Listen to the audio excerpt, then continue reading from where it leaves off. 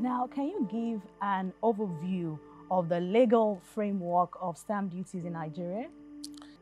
Stamp duty essentially is based on, like I said, on that 1939 law, which sort of maybe imposes a responsibility on those people that are engaged in certain kind of transactions to sort of certify the document that explains the transaction. So if I buy something from you, you give me a receipt.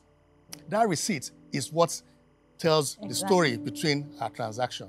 So that receipt, for it to be admissible as an evidence in court, if any one of us has dispute, it must be stamped.